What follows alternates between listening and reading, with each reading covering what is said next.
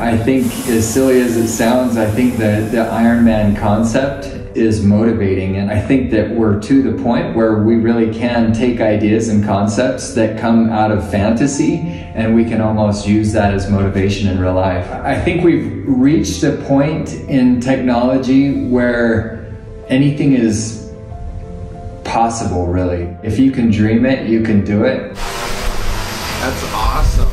That is so awesome. I'm motivated by the idea of having Jetson's personal flying machines come to life. That's the kind of thing that motivates me. I move forward one step at a time, and I study what needs to be done to get to that next step. I think that's how I get through. Really, I think people are the best resources that we have.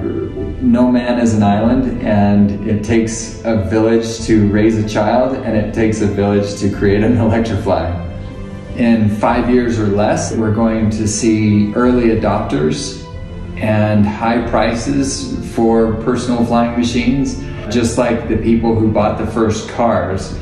And in 5 to 10 years, I think that will change, where production gets high enough that prices come way down and people start to have this paradigm shift where it's no longer crazy to think about owning your own personal flying machine and having it in your own garage. And at that point, I think that it'll be like having a motorcycle in your garage. No one will even think it's a big deal. Do it because you're passionate about it and you love it.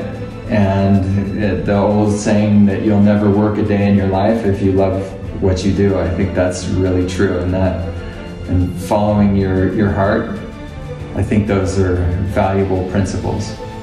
The motto we have at ElectraFly is that dreams are meant to be chased, and we want to pass that along to you so that you can go out and chase your own dreams.